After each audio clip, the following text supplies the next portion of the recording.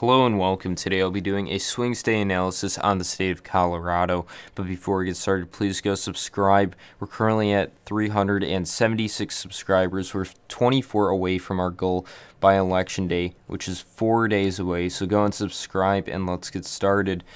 So I'll be doing an analysis on Colorado, a Trump win and a Biden win. This state is highly likely to go to Biden. I'd give Biden probably a 97% chance of winning the state, but I will still do a map for a Trump victory.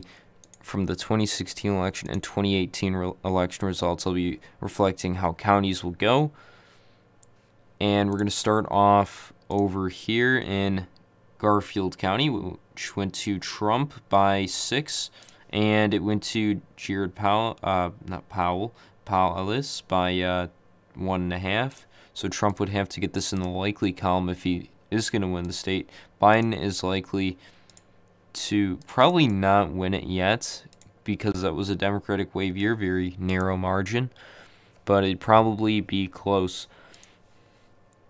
In La Plata County, it went to Jared Powell by 14. It went to Hillary Clinton by 9. This will go likely either way. In San Juan County, it went to Hillary Clinton by 10, and it went to Jared Powell by like 23. Okay, so this is another county likely but safe in a Biden victory. In Oira County, it went to Hillary Clinton by 11, and it went to Jared Powell by 20. Likely and safe. In Conejos County, it went to Trump by 3, and it went to Stapleton by 3 as well. This is a county that Trump would have to get in the likely column, and it'd be lean in a Biden victory. And Alamos County, it went to Hillary Clinton by 3, and it went to Jared Powell by 6. This county Trump will have to flip if he's to win the state, and this will go lean Biden in a Biden victory. In Sagache County, it went to Jared Powell by 19. It went to Hillary Clinton by 10, likely and safe.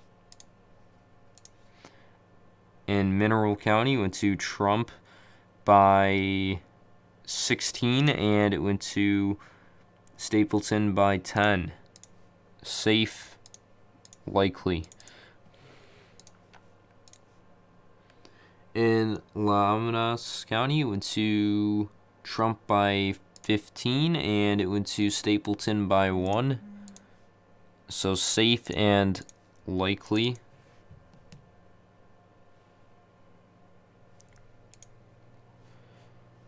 In Huerfano County, it went to Powell by 3, and it went to Trump by 6. So likely and lean Trump. In Pueblo County, Trump won it by 1, and Polis won it by 5. So this is a county Trump would have to gain his margin on if he's to win the state. This is most likely going to flip to Biden from Hillary Clinton not winning it. In Chaffee County, it went to Trump by 4, and it went to Polis by 4. This county Trump would have to expand his margin on to win, and this is likely to flip this time around in a Biden victory.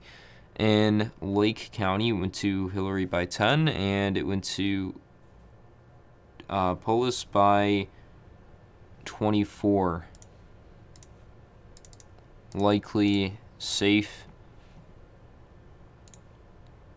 In Grand County, it went to Trump by 13, and it went to Stapleton by 3. Likely, lean. In Clear Creek County, it went to Hillary Clinton by 3. It went to Jared Powell by 13. Flipping a Trump victory. Likely in a Biden victory. In Gallup County, it went to Hillary by 2, and it went to Polis by 12. Lean, likely. In Jefferson County, went to Hillary Clinton by 6, shifted Democrat, and it continued to shift into 2018 with a 13-point win for Polis. So probably a lean and likely margin. In Broomfield County, it went to Hillary Clinton by 14, and it went to Jared Polis by 22. Likely and safe. We're down to the final 5 counties now. In Douglas County, it went to Trump by 20, and it went to Stapleton by 16. Safe and safe. In Opero County, it went to Hillary Clinton by 14, and it went to Polis by 18. Likely and safe. In Adams County, it went to Polis by 14. It went to Hillary Clinton by 8. This is a county that would have to be narrowed up for a Trump victory, but is likely not to happen. Likely in a Biden victory. In Weld County, it went to Donald Trump by about 22, and it went to Stapleton by 21. So about the same margin. In Fort Collins or Lemire County, it went to Hillary by 5, and it went to Polis by 13. So lean, likely. So these are the 2 different maps. There's 5 pivot counties. The 5 pivot counties to watch on election night is Alamosa County, Pueblo County, Chaffee County, what other?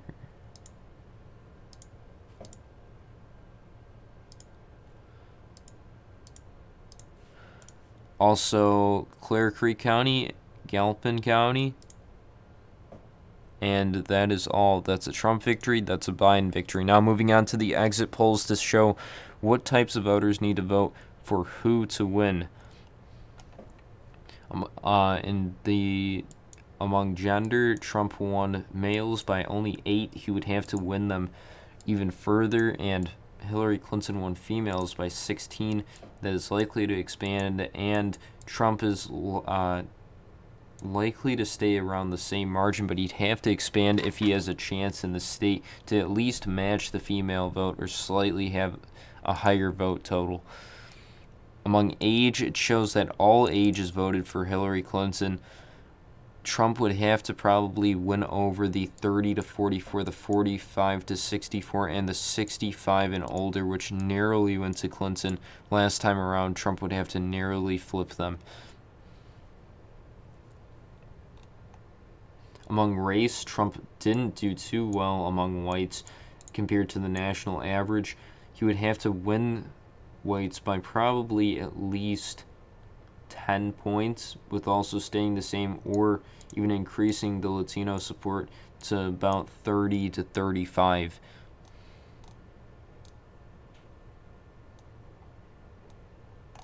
Among education, Trump would also have to expand his high school or less, which is likely to happen, and keep and grow the some college and keep the margins where it's at for college grads and postgraduates. In income, Trump would have to flip over the $50,000 to $200,000 income level and keep the same margins of the under $30,000 to $50,000 incomes. In Party ID, Trump did win over independents, but not by the margin he needed to. He'd have to probably win them by about 10 to flip the state.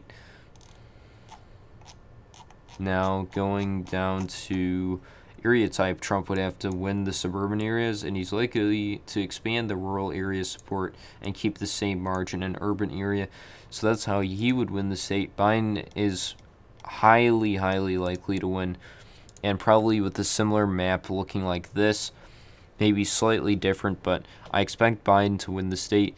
Thanks for watching. Please go like, comment, and subscribe. We're only 24 away from hitting 400, so please go subscribe. Thanks for watching.